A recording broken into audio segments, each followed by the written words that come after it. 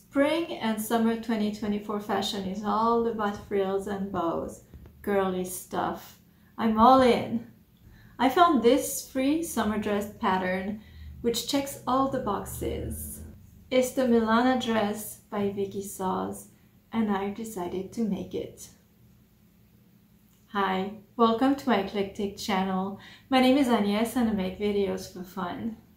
It's time to start working on the ruffle cap sleeves. So I took my sleeves to my ironing board and I folded in one edge by about 1 centimeter. And this is the one that's going to hang over the shoulder. This here is the shoulder seam. I did notch the center because this would get aligned with the sleeve hole. So I'm going to hem these two using the standard method to do like those thin rolled hems. I'm making a tutorial below, it's very standard.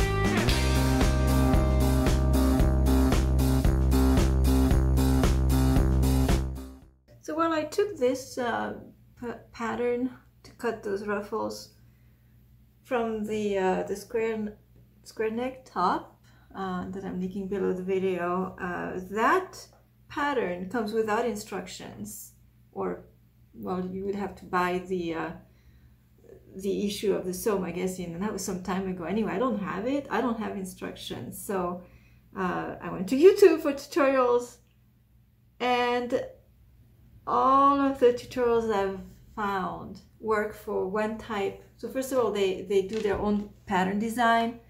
They're going off of the rectangles. You'll see that in the tutorial. So mine, I did take a pattern for them, which maybe was unnecessary.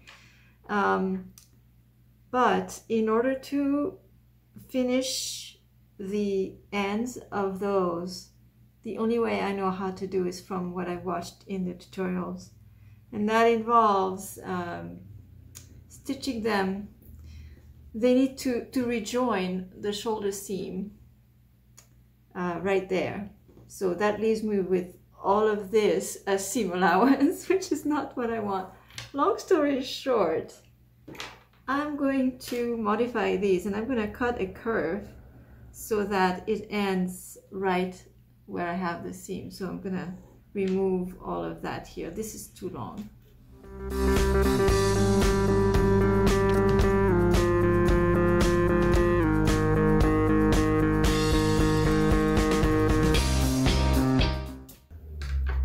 So next we're going to be doing some gathering, you guys, my favorite. So I'm going to be working 2 rows of baste stitches along the raw edge of those ruffles.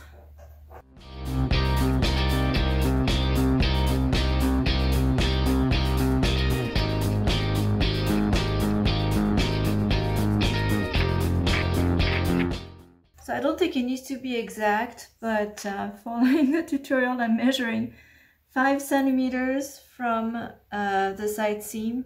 So this is my armhole. And I'm going to place a pin there.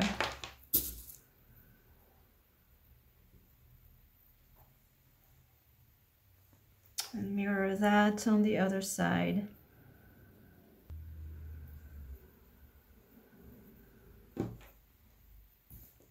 And then you want to take your ruffle and I've marked with a notch again where the middle is, and the middle needs to line up with the shoulder seam.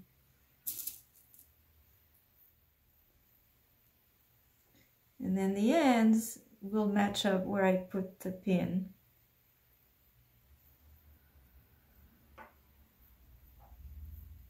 And then the name of the game is to gather, gather, gather until the length matches that of the armhole.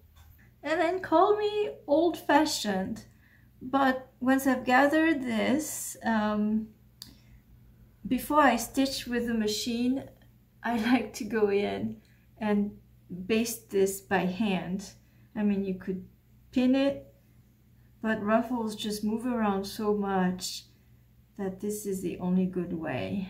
I discovered that recently, and I really wish I had found that out sooner.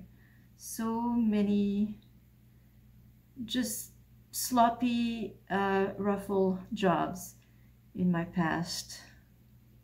If I were doing this right, I would have some band of fabric, same as my dress, cut on the bias, about 3 centimeters wide and long enough to go over the entire armhole. But I do not, like I think I've mentioned that I was really short on fabric, so I have nothing left. So I just have to scrounge up some scrap fabric. It kind of matches. It's flannel. It's not cut quite on the bias, but it's a little stretchy. And in the end, it all gets sewn like underneath. So, you know, as long as it's light in color, I think it'll work. And what we want to do, well, you should actually follow the tutorial because it's much more clear on that video. But I'm going to sew this band all around the armhole with all of my raw edges. I folded it in half, by the way, and all of my raw edges together, and just feed that through my machine. The hand-based stitching will really help, and I am going to pin this in place first before I run this through my machine. To do this, you really do want bias tape, or at minimum something that's a little stretchy. It doesn't have to be elastic, but it's got to have a little bit of stretch. And as you're applying, it's good to pull on it a little bit. What that does is, in this case, I don't think it matters that much, but generally when you do binding, it avoids sometimes you sew an armhole and it ends up gaping. The seam allowance, the seam gapes, and that's because you did not stretch your binding. Judging from the tutorial, she's stitching this with a little less than 1 centimeter or 3/8 of an inch seam allowance.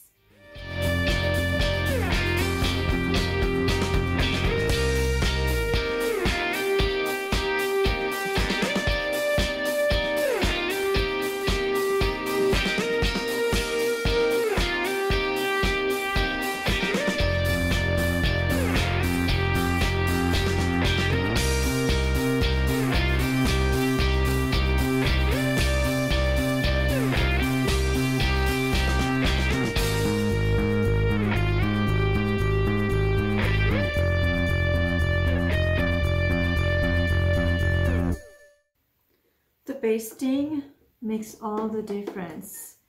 And also, as you just saw from the painful stitching footage, I used a ridiculous number of pins to hold the bias tape in place.